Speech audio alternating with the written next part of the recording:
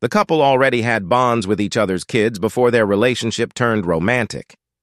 Amy Robach and T.J. Holmes are growing their relationship with each other's families.